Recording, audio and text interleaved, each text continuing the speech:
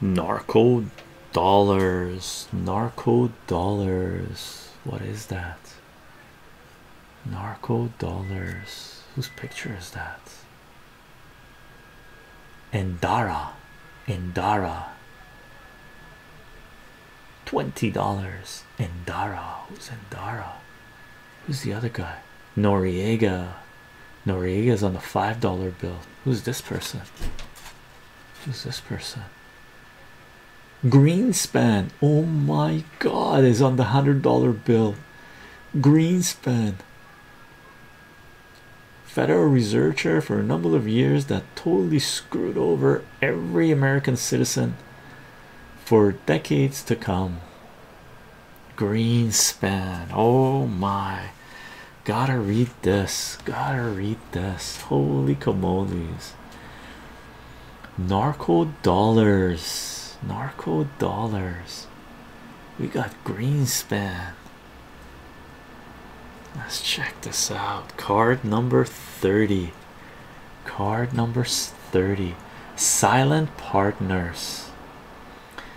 Ex-Democratic Senator William Proxmire, who chaired 1980 hearings on money laundering, found that many banks are addicted to drug money, just as millions of Americans are addicted to drugs. Collusion between drug traffickers and their silent partners, the bankers, is natural.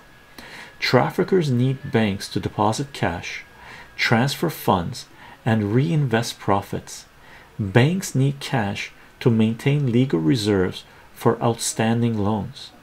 At $150 billion a year, drugs are the third largest industry in the US after food and electronics, and all the profits go untaxed.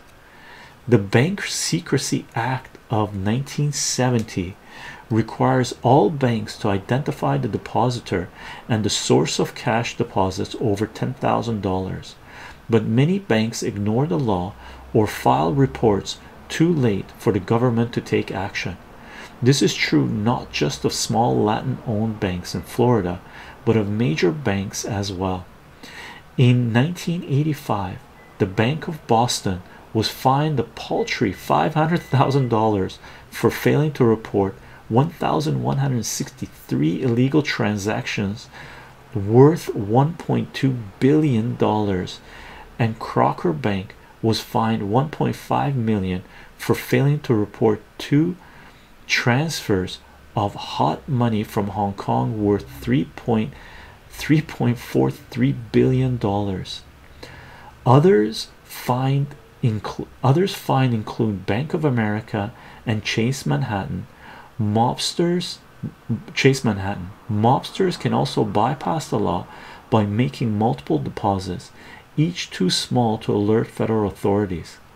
Local Federal Reserve branches show billions of dollars in unaccounted for surpluses every year.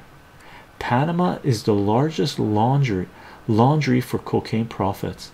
President Guillermo Endara and Vice President Billy Ford are owners of banks that have washed millions for Colombian drug lords.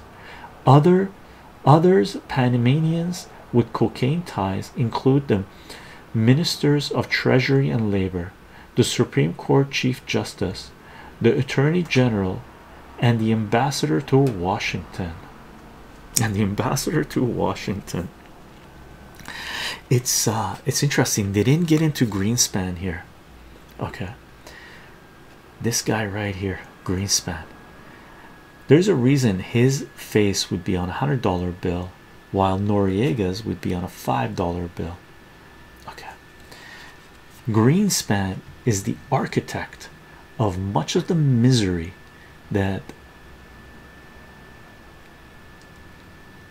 has befallen the middle class in the United States.